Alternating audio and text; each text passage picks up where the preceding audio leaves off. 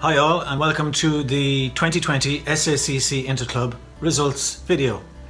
This is the first time we've done anything like this. Pretty extraordinary times, and so it's called for extraordinary measures. I think the SACC haven't been slow in grasping the situation, and I'd like to thank all of the committee, especially Ger O'Halloran, Henry O'Brien and Ty Curley, who really helped put all this together. We've had a great response. I mean, I think a third of the SACC region clubs entered the competition, and considering the conditions with the lockdown, I think that's been an extraordinary result for us, and I hope that you enjoy what we've presented and the video. I'd like to thank the judges, Des Clinton, Judy Boyle and Dominic Redden. They brought considerable expertise, they gave great time, and they really took the task at hand. The scoring was a maximum of 9 points for each judge, so a top score would have been 27 points.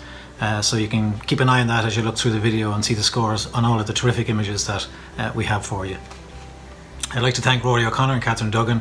They did an audit on the scores and made sure the software was working correctly so that everything was in good shape. In addition to this video, we will be doing videos that we'll upload during the week next week, one for each club presenting all of the images. It'll be fascinating to have a look at the other clubs and see what they're doing, because there's some absolutely spectacular images. We've got a new and exciting landscape competition, news of which will be on the website shortly. Keep an eye out for that, because that's going to be a bit of fun. Finally, a word of congratulations to the winners and a bit of encouragement to those clubs that haven't won on this occasion. The final results were very close, so perhaps next year there'll be a big difference. We hope to do the presentations of the cup and the shield and the trophies and the awards later in the year. So keep an eye on the website and on social media for that. That should be exciting, and I guess we all hope that we can get out of this lockdown with some level of safety and be able to participate again in this terrific hobby. In the meantime, stay safe, follow the government guidelines, and we'll get through this as soon as we can.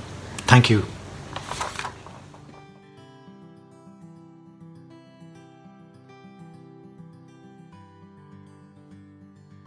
Okay. So on behalf of the three judges, I just want to say a few words about the competition. First of all, I want to congratulate the SACC for having this competition. We're having very strange times now with this COVID-19, and it's great to see the competition up and running. And it was great to see such a good entry. I think there was 110 in each of the categories, the colour and the monochrome, which was great. I was one of the three judges, but I didn't know there was three judges until all the judging was done. So it's a cumulative score of the three judges, so you're going to get good variety within the scoring. So you're getting a good broad spread of judging for three judges. I'd like to say a big thank you for Mark and for the SAC for inviting the judges and having us as part of the competition.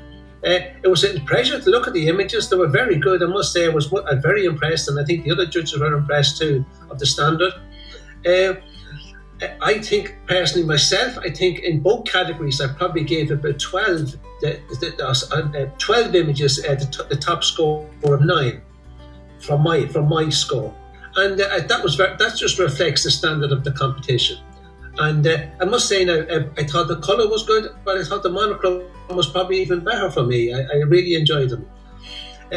In terms of the standard in both sections, I must say now that the creative art stuff was very, very good. The standard was very, very high.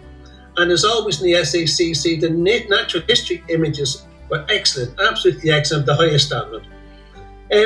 The one little negative I would say about the whole competition was there was a lack of, we say, street photography, documentary photography, even landscape photography. There was none, and I think I counted one sports picture in the whole competition. So people are and the portraiture was good, and a lot of portraits in the competitions, both colour and mono.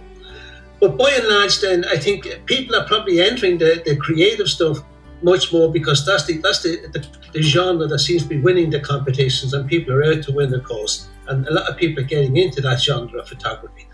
But I would like to see myself personally that we go back to the sports photography as well as the street photography and all that type of photography, and we shouldn't neglect those. And sports photography can do very well in competitions and by and large. And I was very surprised with a strong SACC with the sports that there wasn't more sports imagery. Other than that, now I must say, as I said, I was delighted to judge it. The standard was very high, and 12 in each category getting a top score for me. That's good, I can tell you. So well done to all those who did well. Best of luck to whoever gets the top club, and all those who don't get it. Well, try again next year and learn from this competition.